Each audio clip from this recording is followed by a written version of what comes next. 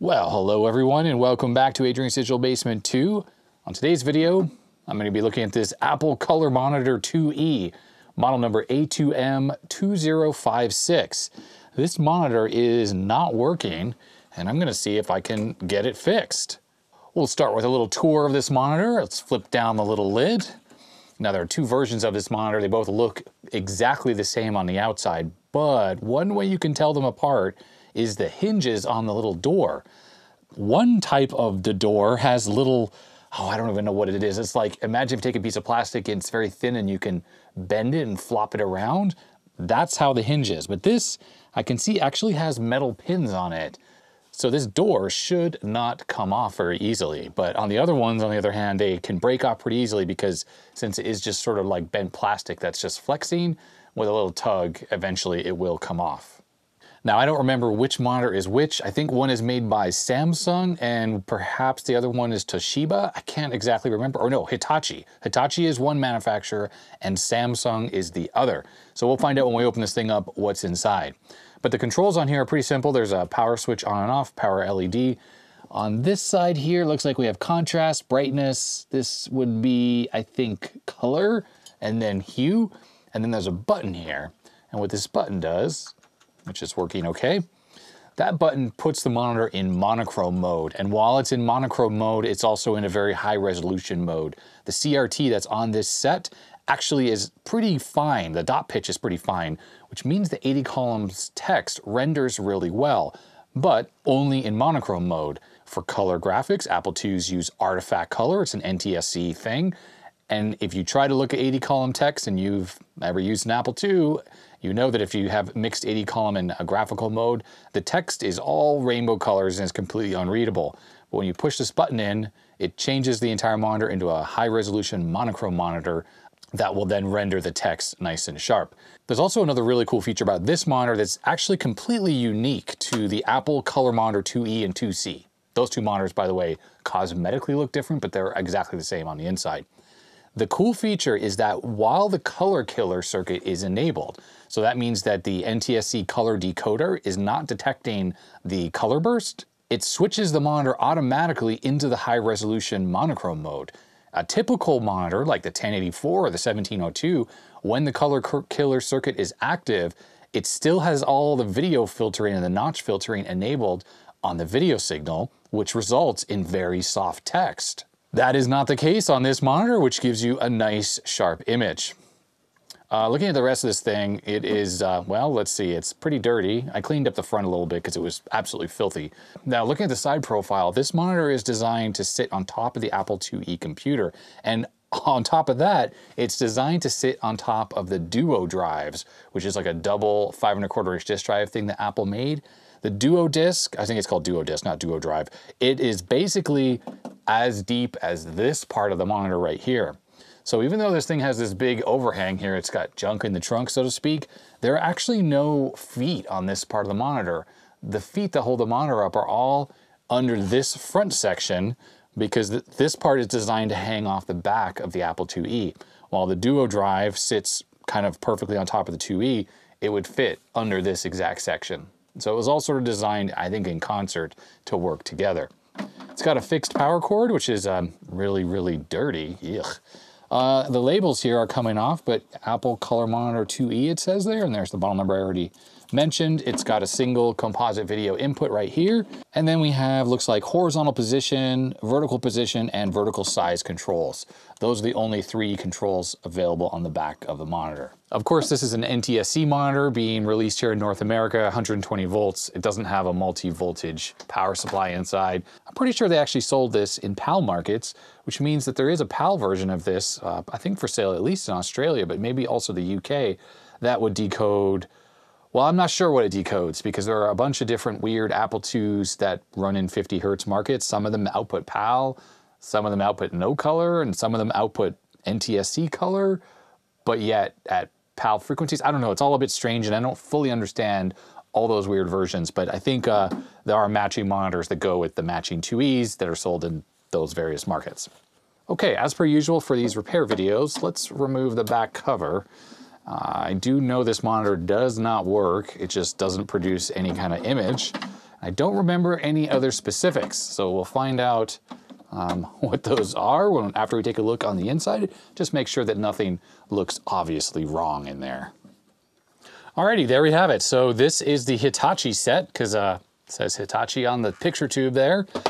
And like I said, I'm pretty sure I've opened some of these before. I've worked on some of these, and I never remember having to remove so many screws from the bottom. So that must be specific to the Hitachi version that I've only worked on the Samsung version, I guess. And I'm pretty sure it's Samsung. Hope I'm not messing that up.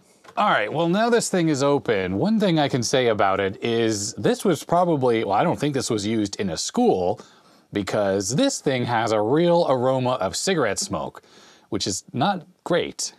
It doesn't look too dirty on the inside. I mean, there's definitely soot on things, a little bit of it, but I don't think this thing is super high hour, but it's, you know, it's definitely been used.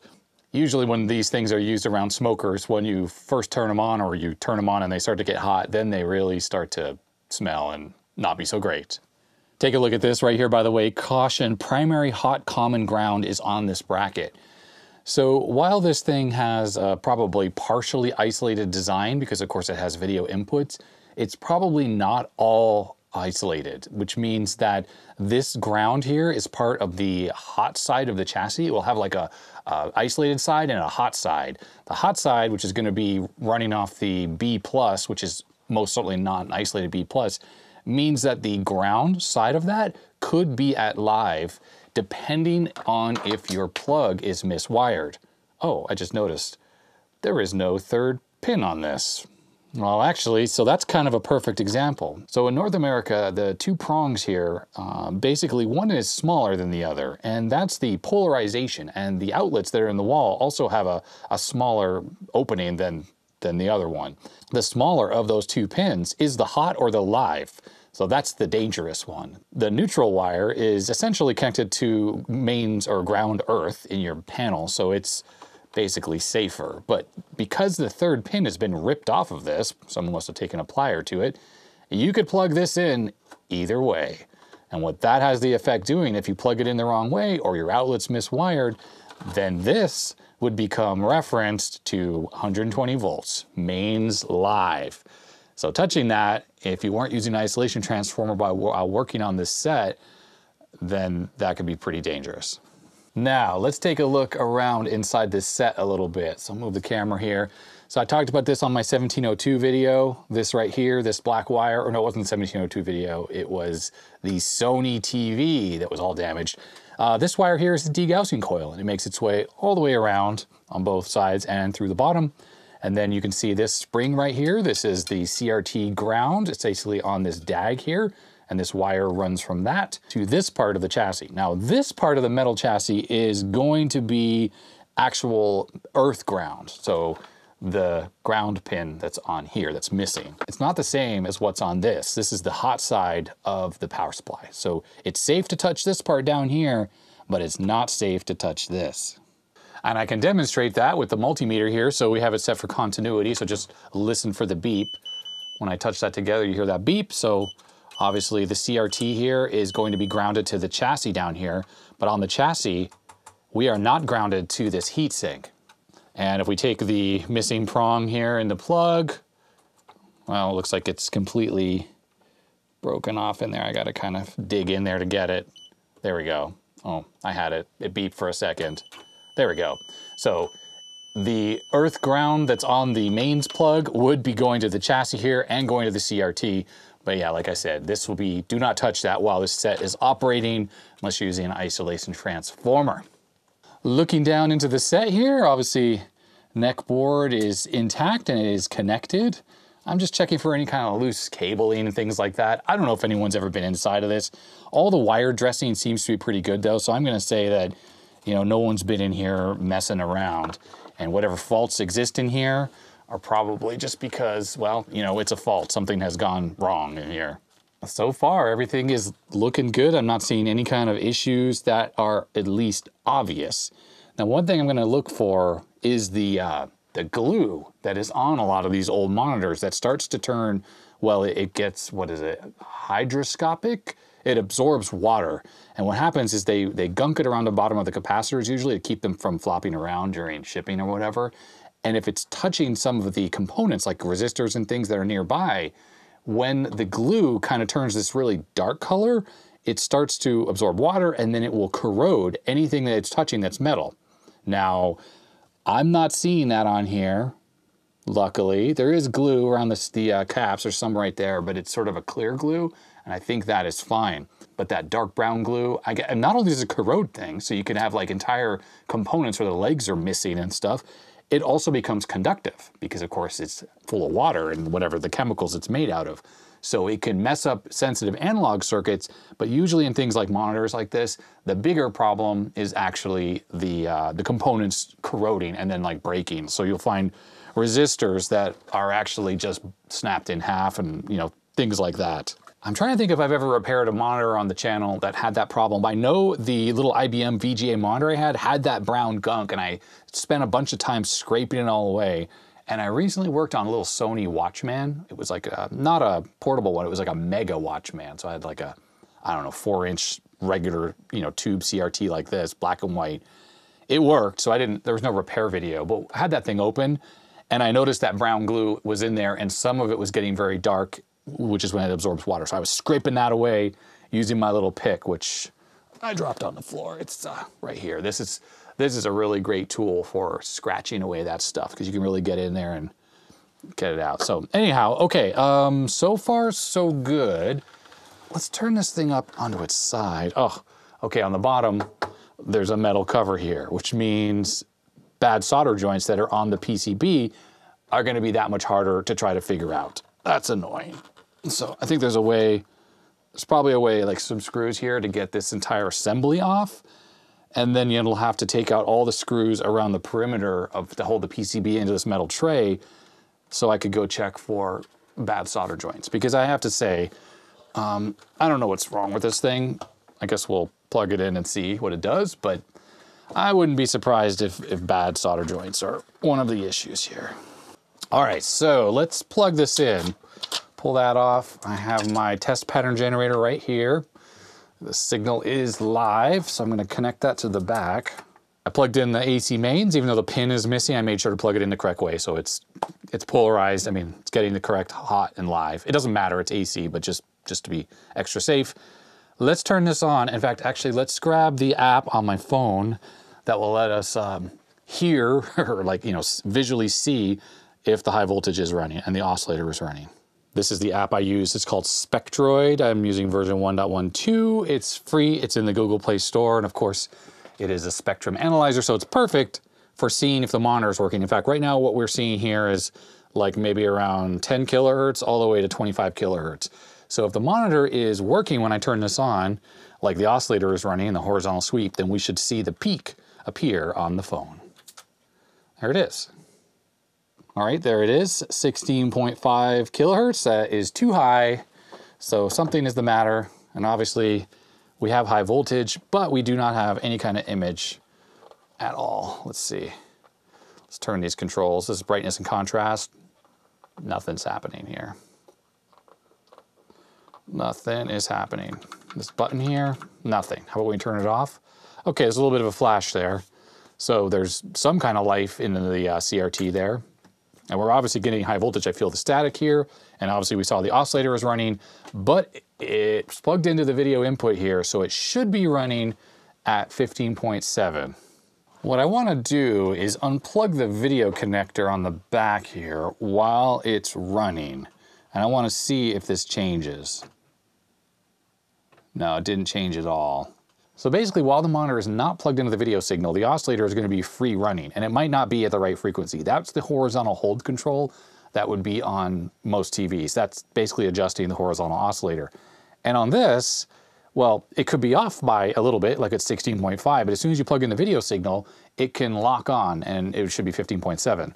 So it could be that there's just a bad connection from the video connector on the back of the monitor to the PCB that does the processing. So let's turn this off, and I'm gonna go investigate a little bit. All right, I've gone ahead and I've unscrewed this PCB plate here. Now the thing is, the entire monitor is now disconnected.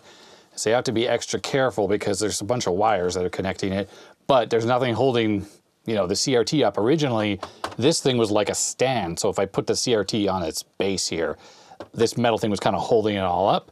Well, this is not doing that anymore. So I have to figure out a way to hold the CRT up a different way without this metal plate here. So let me see what I can do. On this side over here, there's a ground wire, that's this green one, and there's a bunch of like hot glue in it or something, which is making it very difficult to unscrew. I need to get this off, but I can't. I'm going to try to dig it out with this little pick here a little bit. I guess they didn't want this screw coming out because it's absolutely critical that the CRT ground, this green wire, be connected to probably the neck board here, wherever this black wire goes to. Oh no, that goes over to the PCB as well.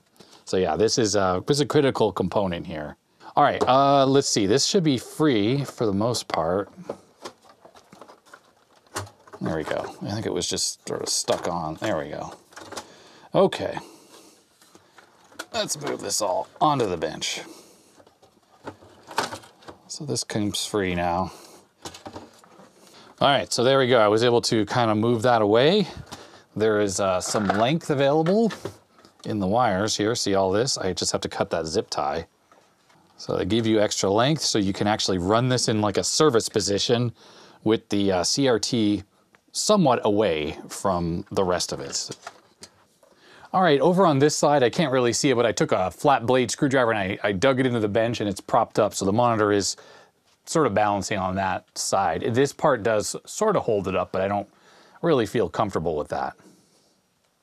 Now you're able to see a little bit more of the PCB. Now there's a white line that starts right there and it kind of snakes its way around the PCB. You can see a little bit more of it near this purple cap.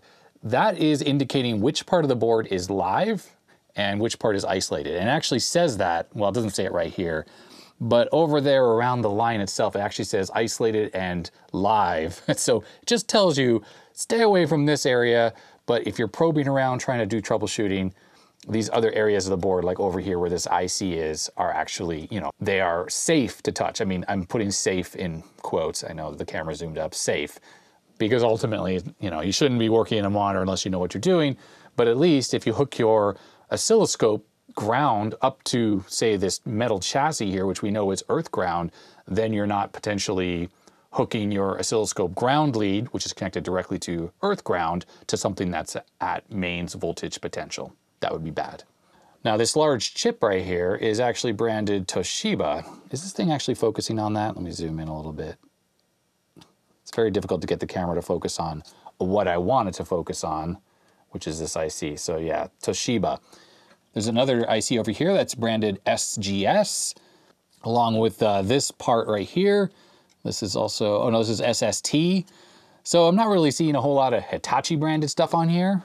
So you can't always easily tell by opening up a monitor who makes it. And the fact that the CRT is branded Hitachi doesn't really tell us anything. But I'm pretty sure that the Samsung branded one has a Samsung CRT and a Samsung markings on the board, and this doesn't have that.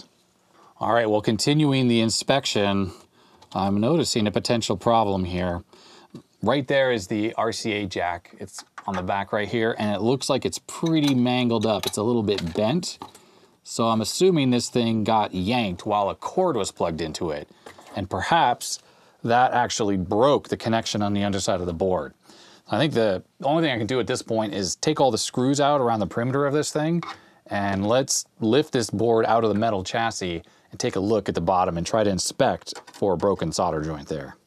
So far getting this thing apart is fiddly because there's this back plate on here, which I really should have taken the screws off of this first because they're on the underside of this. I think this thing is mostly free to come off, almost there.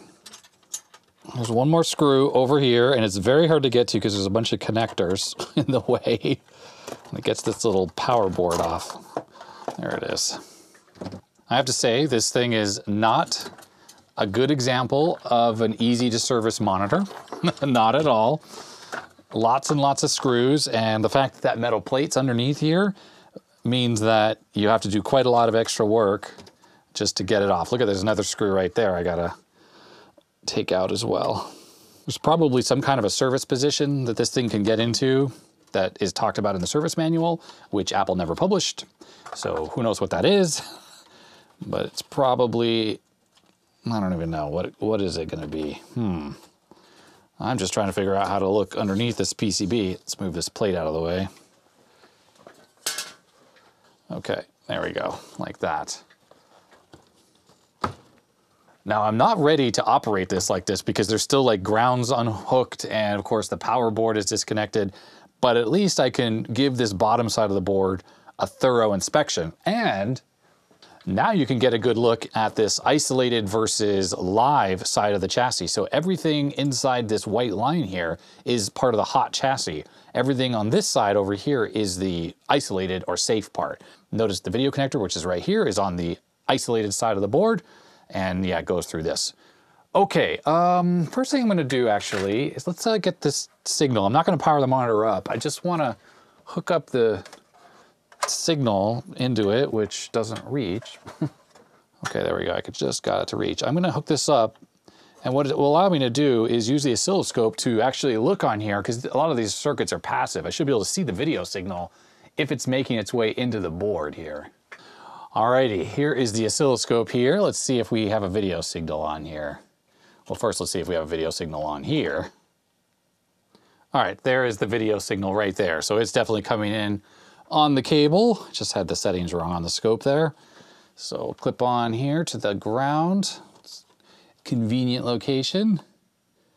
Okay, so we do have a video signal coming in. Now it's lower than what we just saw because there's a terminating resistor here on the monitor, which is normal. All right, so that is there. Let me grab my goggles and start tracing out the video signal. Let's see, anything look wrong here? You know, there's nothing looks wrong here at all. This makes its way over here to this inductor, makes its way across the inductor normally. There's a resistor to ground. That's probably the 75 ohms. Then we have a cap right here. So there, the video signal is there. Now it's on all of these resistors over here. And then there's a cable, or no, what is this? No, I don't think it's a cable. I don't know what this is. Oh, it's a transistor, right. There's a transistor right here. So unfortunately, we're getting to the point now where we're not going to be able to trace this anymore. It's on the base of this transistor right here. And so that would be the signal. And the monitor will need to be powered up to do any further tracing out of the signal. But I can tell just looking right here that there's a transistor here, it goes to the base, then there's the collector emitter, it's nicely labeled on the bottom. Then it goes to another transistor, it's like a second little buffer, and then it makes its way over here to, what is that? Is that a switch? Huh, let's take a look. I gotta look here. Oh, there's a switch there. Is that the service switch? Okay, there is a service switch right there. All right. All right, well, let's hook this back up. I gotta power this monitor up at this point. There is not much else I can do without it powered up, which is scary because now it's gotta work while it's, you know, propped up like this. Okay, I have gloves on, isolation transformers right here, so I'm gonna plug the monitor into this right here, and I think we're ready to do a little bit of troubleshooting. Scope is here. I hooked up the ground lead, which you can't see. There it is, the ground lead from the CRT and stuff up to the board here. There's a heatsink right there. That's a nice isolated ground. It's soldered right there. And I'm just gonna give another inspection, just make sure everything looks okay and everything's out of the way, not gonna short. I think we're good. So my intent is to find the video signal making its way over to the circuitry over here and see what I can do to find it over here, because it should be going through, like, you know, into this IC here. This IC definitely is handling like the sync separation and stuff. So the video signal needs to be over here on one of these pins. So I'm gonna start poking around. And I have a mirror that's propped up right there so I can glance over here and I can see the front of the glass here just to see if, well, maybe there's a picture all of a sudden. I don't know. We'll find out. All right, let's plug this in to here. Okay. And the monitor, the power switch is connected. Okay. It's running. The monitor is on and running. And the video cable is hooked up. So I don't see an image or anything on the front. I don't see anything on there. One thing I should do, actually, why don't I turn the picture control up and let's look to see if we're actually getting raster. Those controls are right here on the flyback transformer. The screen is the bottom of the two here. Oh, is that a crack? No, that's just a piece of dust. So there it is. We have good raster actually, and that was turning up the screen, which is grid 2 usually, and actually looks good. That means if we turned up a lot, so you can see the retrace. There's the retrace. There's a little bit of dark spots on there. That could be just dirt on the CRT though, to be honest. Oh, look how they're moving a little bit. Oh, okay, it's flickering the camera quite a bit. Now what that sort of tells me is that the problem here is the video circuitry. There's like something going on from the video connector here, like before it gets to the IC for the processing.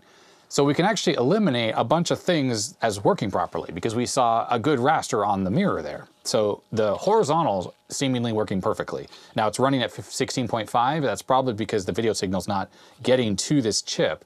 And this chip does the sync separation. Almost certainly this chip does sync separation. And that point, once it gets the signal, it will lock on to 15.7 kilohertz.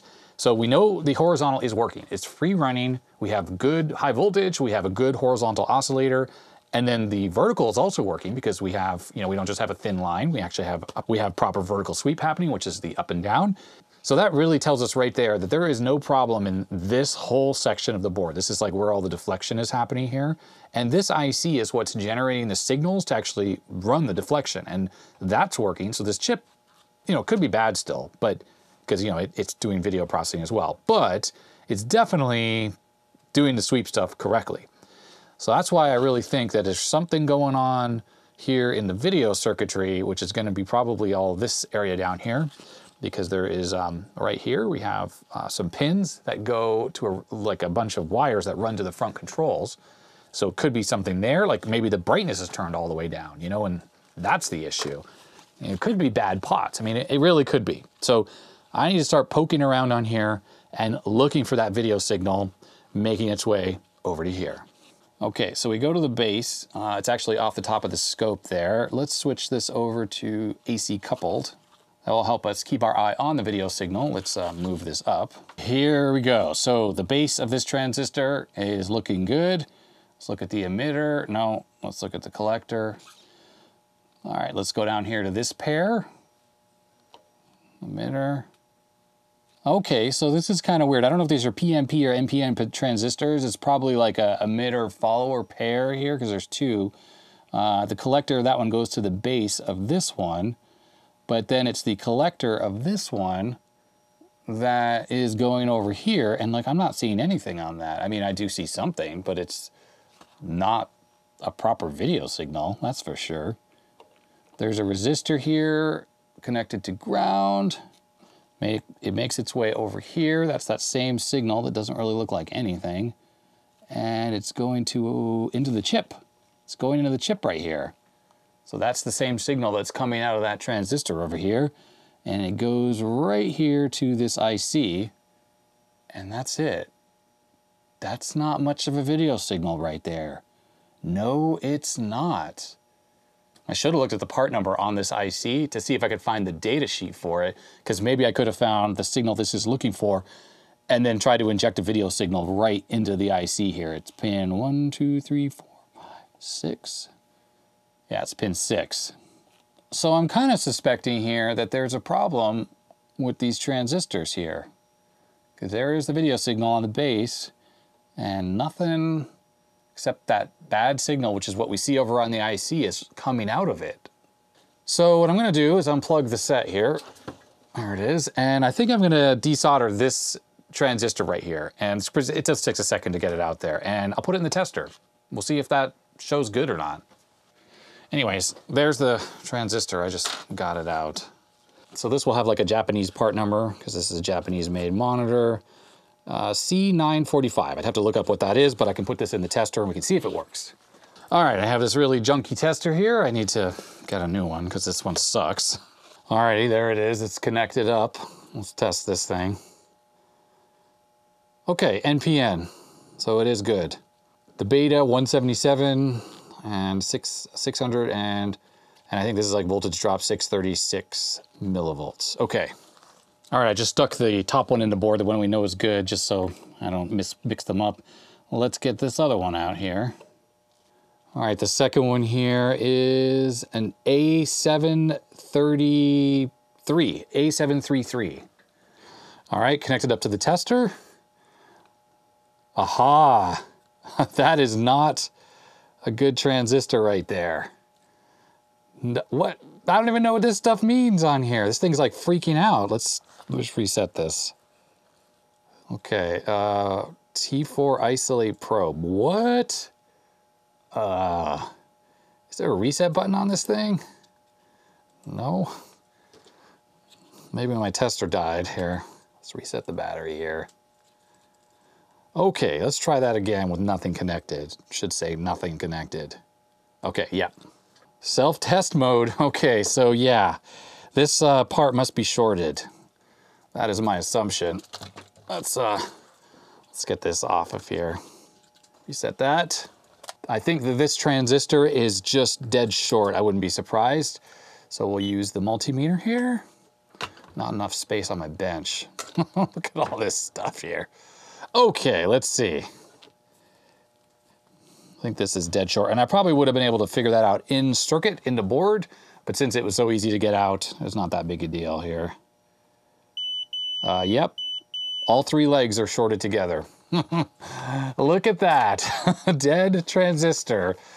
And it's funny, it was the second one, not the first one. So let me go look up what this is. This is, again, A733. Let's find out what that is. Because the other transistor was a NPN, I'm sure this is just gonna be a PNP. Yep, PNP, TO92 package, 50 volts. Yeah, 250 milliwatt, 180 megahertz frequency. Now I have this little kit here full of transistors, but these are all NPNs and I don't have any PNPs in there. And those aren't gonna be the Japanese pinout, which have, I think it's what, collector base emitter. They usually have a different like collector emitter base, I think. So you gotta like bend the pins around. I think I have some in my little bin here. Alrighty, I found a PNP here. You know, as for the specs, if it's compatible, I don't know. I guess we'll find out. All right, so yeah, PNP and actually EBC, so collector base emitter, it's in the same order as what's on the board here. It's nicely marked. So I just need to make sure I stick it in the correct way. So let's see, the green wire is the collector. So actually it looks like I have to flip this around the opposite of the way it was on the original part. The original part had the flat part of the package facing towards the desk. And this one, the collector, which is the green wire, needs to be over on the left side. And then the base, which is the black wire on here. I know this is all very hard to see and fiddly, which is the middle. All right, well, I'm just gonna stick this in the board and I'm gonna flip it around and we'll see if this makes this monitor work. And I do have to resolder the other one because it's just sitting in there. Alrighty, the new part is in. I haven't cropped the legs off. Let me turn the monitor on. Oh no, I gotta plug it in, don't I? We'll just plug this in right here. Oh, sounds a bit different, the monitor. All right, we have an image on the screen. So let's see here. If we go to the collector, there's a video signal. And if we go to that pin on the IC here, which I think was this one. Nope, not that one. There it is right there. That is on the IC. That is the video signal now getting through. Now, whether it's a good image or not, I don't know. Let me turn the screen control back down because I have it too high. All right, well, you can see it on there. There's a rolling image. Let's adjust these controls here. One of these is probably vertical hold. There it is. Okay, so the monitor, it's got an image. Wow, the pots are very scratchy. I know you can't really see that very well, but there it is. If I move my bottle out of the way, you can see that there's a color image. It's not good looking. I think that's tint. The color pot is not working very well. Like it's very scratchy. I'm gonna have to get in there and try to clean these pots because they are not working that well. And I think this monitor might be pretty worn out too. Okay, and then the monochrome switch, that is working. That goes between high res and monochrome. Yeah, but I can't get a good color image. I can't get any of this to look good. It looks terrible. because the color control is no good. Okay, time to clean the pots.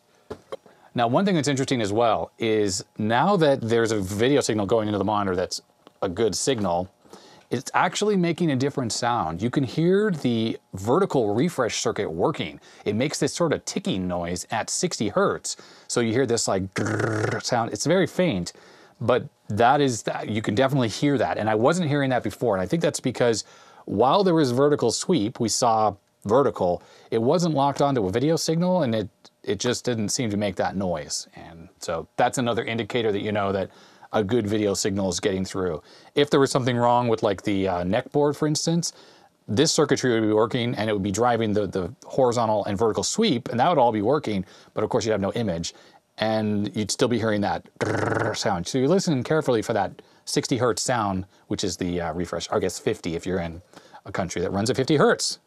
Okay, I gotta try to clean those pots. Now, the bad image quality that we might have been seeing there, maybe that was due to the fact that I was using an NPN or a PNP transistor that it's not totally happy with. Like, it should be something more appropriate for video circuitry. I don't even know where, I had a little box with the parts in there, and I think I put it away. So I didn't even look at what the part number was on the transistor I just stuck in here, but I'll look it up in a second.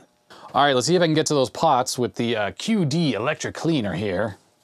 And that would be a negative. There's a PCB in there, and it's, of course, hard to get to like everything else on this monitor, so I gotta try to access it now. Let's move this stuff out of the way, and I'm gonna pause the camera while I fiddle around with this thing. Oh God. Okay, I have the monitor on its side, the control panel's out here. This thing is really a pain to work on, I really have to say. Not very easy to service. I'm assuming that technicians who work on a lot of CRTs probably have some kind of little like jigs to hold the thing up, like it would hook on the bottom here and be a little triangle to prop the screen up if you're working on it like this. Of course, I don't have anything like that, so it's not so easy for me. Let's get these cleaned in here. All right, now I have to try to get them back in here, which is a bit of a pain, so here we go. Okay, the control panel's back in. I just cropped the legs off of the bottom of the PCB there. Let's tilt this back over since it doesn't need to be standing up anymore. I'm definitely gonna run the monitor again, make sure I can get the picture looking better than it was looking. It looked terrible, because maybe I do need to switch out that transistor again. Let's grab this clip lead that fell on the ground. Alrighty, that is good. Let's make sure everything else is okay. Yep, everything looks good. The degaussing coil's not connected, but that's okay. Alrighty, I think we're ready for power up again. Here we go. Let's hope there's no smoke that comes out. Okay, it's running. How do I have these controls set up? They're probably just all at crazy settings. Let's just adjust them to the middles. All right, so the pots aren't scratchy anymore, but there is no color signal. It's very faint. So I'm thinking that I think this transistor is probably inappropriate for this use case. There has to be the color burst signal making its way through to the circuitry, and I guess it's not, because I have the color turned all the way up and there is really nothing visible. In fact, when I put it in monochrome mode, you should be able to see the dot pattern as well, and I'm not seeing that. I think that transistor is not appropriate for this use, so I gotta go find an appropriate PNP transistor, and I wish I had that little box full of them, because that would make my life a lot easier. Also, the overall image quality is just terrible. Like, it just doesn't look good. It's all like washed out, and again, that's probably that transistor. But as you can see, we're making progress. There are color bars on there, and the image looks okay. I'd say the CRT is a little bit tired, but we should have much better color than that. So I'm gonna go dig into my spare parts. My hands are getting a bit dirty. I'm gonna find myself a new transistor. Okay, I haven't found a transistor yet, but I wanted to demonstrate why there's no color information. Right here on the scope, we're looking at one of the scan lines, and there should be basically a color burst signal right here, and then we should be seeing up and downs, you know, like it's going like this, showing the high frequency data that makes up color. Well, we're not seeing it there, right? I'm currently on the PNP transistor with the scope right there on the collector, which is the output. Now, if I take the scope probe off and we move it to the lead on the video signal itself that's coming from the test pattern generator, it's a little bit lower amplitude, but if we can fix that by just altering this. Okay, there it is. And you can see there's a lot more going on here. I'm going to try to pause it. There it is. So this is what we're looking at. There's the color burst, very clear, and then that's color information. When I was on that transistor, that was just barely anything, and there was really nothing there as well. So that high frequency data or information is being filtered out. Maybe it's because the two transistors aren't a matched pair, and that's the problem, because I actually looked up the specs on the PMP transistor right there, and it said it was up to 200 megahertz, which is plenty good, but clearly it's not actually working. So this is a question I have to ask Frank. I'm just unplugging the monitor there. It's a question I need to ask Frank, because he's much more of an expert on this analog stuff than me. But in the meantime, while he's still sleeping, I'm gonna go try to find a matched pair from my spare parts, because I know that the problem exists in that part of the circuit. That's why the image has no color. As for the rest of the washed outness, I don't know, but the color definitely being filtered right there. So I'm gonna go look for parts now. Alrighty, I have gone ahead and I replaced that transistor. I actually found another one, it's an A733, but it's a P version. And remember that this original transistor that I took out of here was also an A733. You can't really see it there, but that's what it is. So the difference was, and I used my tester, is that this did have the base and the collector pins swapped around, and the legs were short because I took this off another board. So I had to install a little bodge there, which I, as usual, don't know if you can even see, but that just swapped the two legs around. And I found it on one of these old boards here. I have a box full of, like this box here, just full of old CRT parts, stuff that I've like junked, like TVs and old monitors that were too far gone, like the CRTs were wasted on them. So I sometimes, well, I usually keep the board and I e-waste the rest of it. And it's served a lot of use. I've pulled parts off of all of these caps, high voltage caps, and who knows what else. But yeah, I just looked around at the transistors, looked up the part numbers, and then I saw the A733. So hopefully that's gonna do the trick. So that means it is now time for testing. I have not tested this to see if it works or not. This will be the first time. So let's just make sure all of this stuff is okay. We gotta hook the clip lead back up. This keeps falling off here. Okay, there we go. I think everything else is good. Yeah, ready for testing. So I'm gonna plug this back into the isolation transformer here. Okay, monitor's on. Are we going to have a better picture? Oh yes, we do, everyone. Right off the bat, we do. You should be able to see in the mirror there. Things are looking way better. Let's get this tint control set right. Yeah, the monitor, still, the picture looks bad though. Okay, that's brightness. That's set correctly. This is contrast. So that's contrast all the way up, and yeah, it doesn't look that good. Not to mention the tint is far off. Yeah, not a very bright CRT at all, not bright. Tried to zoom in. Unfortunately, it seems to be focusing on the actual mirror, not on the image that's in it, but you can see that it's there. Okay, it's now time to put this thing back together, at least put that bottom tray back on. There are still plenty of controls that I could try to adjust to make the picture look better than the crap that it looks like right now, but I'd rather do it when the thing is not so precarious on the desk like this. All right, the monitor is reassembled. For the most part, I just haven't done the wire dressing. Let's get the power cord and plug this thing in. Okay, it's in the isolation transformer. I'm just gonna do one more check, make sure ground leads are connected. All right, I think we're good. Here we go. Okay, powered on. Let's turn off the studio light. All right, there it is. There is the image.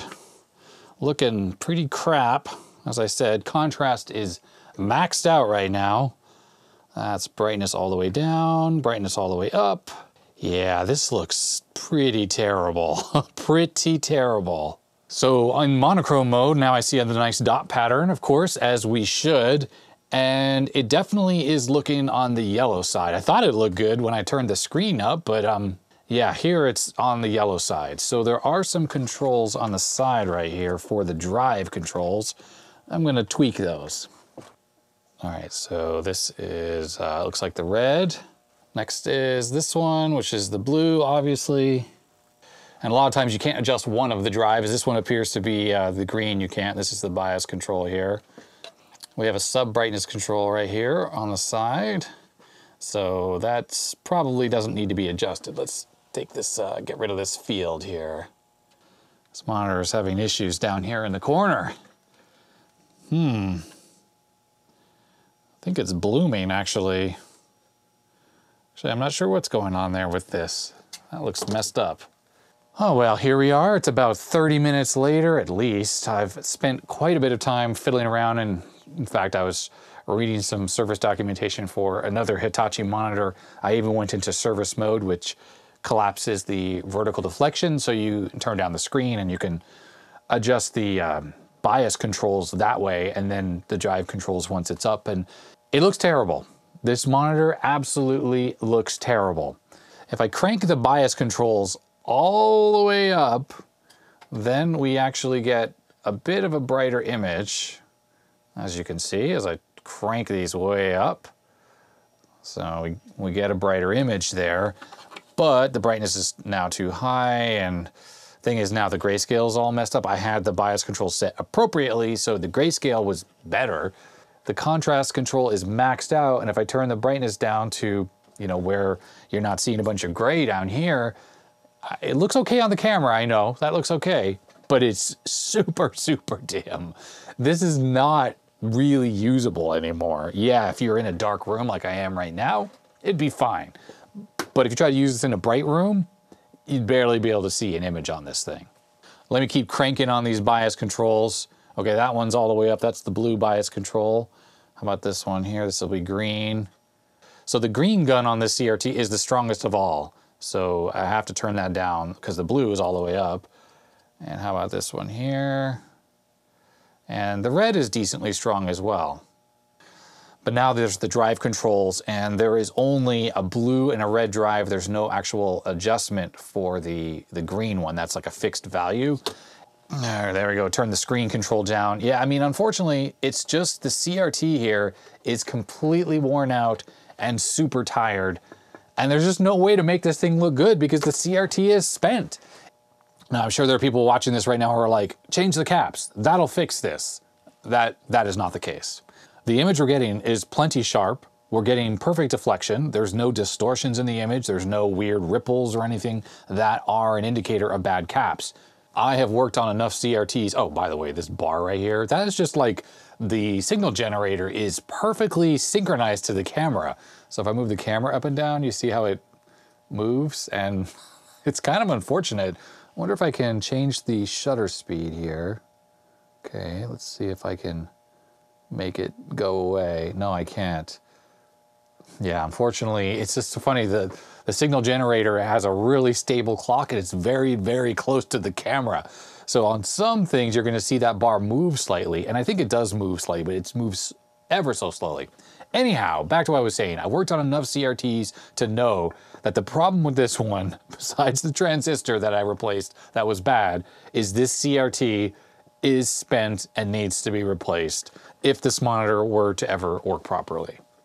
And unfortunately, this CRT is a pretty high resolution CRT. It's not the same TV quality one that you'd find in like a little 13-inch TV or say even a Commodore 1702. This CRT is actually much more similar to the ones that are in Commodore 1084 monitors because it's designed for displaying 80-column text, and therefore the actual little phosphor spots on this, the dot pitch, so to speak, is very fine, meaning the spots are really small. That gives for a high resolution image, but it also blocks a lot of the electrons from getting to the phosphor, which results in a dimmer image. So you have to increase the brightness and the contrast to get a bright image, which drives the CRT hard and wears out the CRT faster.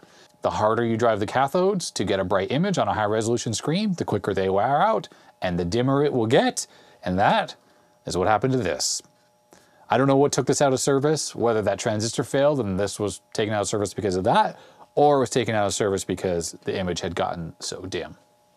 All right, so the one thing about this monitor is it's never been very good at displaying non-Apple II graphics. I don't know what it is about it.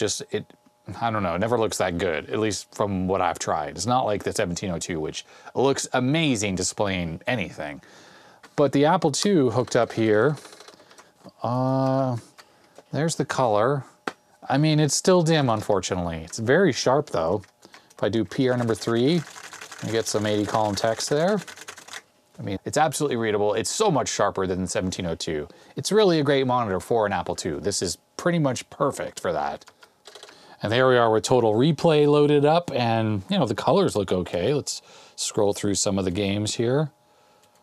It's, you know, it's all right. It's really not bad at all. I mean, like I said, this monitor produces nice, good color graphics on the Apple II, and you push this button, and then look how sharp it is. Look at this text there. It's perfectly sharp. That's the benefit of that button. So there it is with the lights on. It produces an image.